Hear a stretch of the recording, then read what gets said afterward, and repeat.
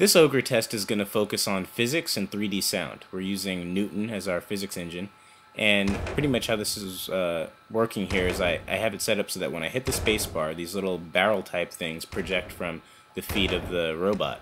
And I set up an invisible incline so that they have something to roll down despite the world itself being flat. So you can see them kind of sinking into the ground because of this. Newton handles all this for us. It's constantly updating the transformation of the meshes themselves to reflect their rigid body collisions. So aside from that, I want to show you how the 3D sound works. Pretty much I can walk to any location and start a sound, and now that sound is associated with that XYZ position where it was started. As I deviate from that position, it will either intensify in amplitude or decrease, simulating, moving away or getting closer to a sound source. The rate at which it does that is something that can be varied. It's a parameter inside FMOD, which is the sound library that I'm using for this demo.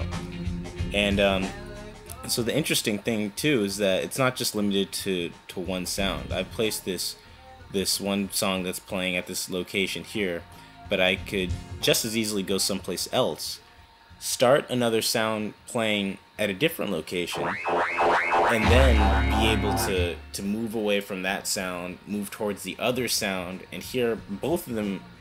Both of them are playing at the same time, but you're alternating which one you're hearing because you as a listener are closer to one or the other.